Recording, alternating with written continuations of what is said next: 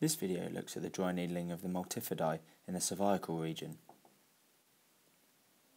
Innervated by the primary posterior rami at each of the spinal levels, referred pain may be felt from multifidi or rotatores in the suboccipital region, at or around the facet joints, the upper trapezius and the interscapular area.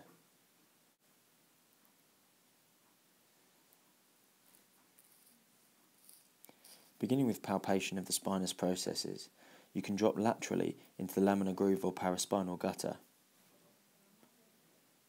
Although not directly palpable, the presence of these hyperirritable taut bands in the deep musculature can be suspected from the subjective and objective examinations.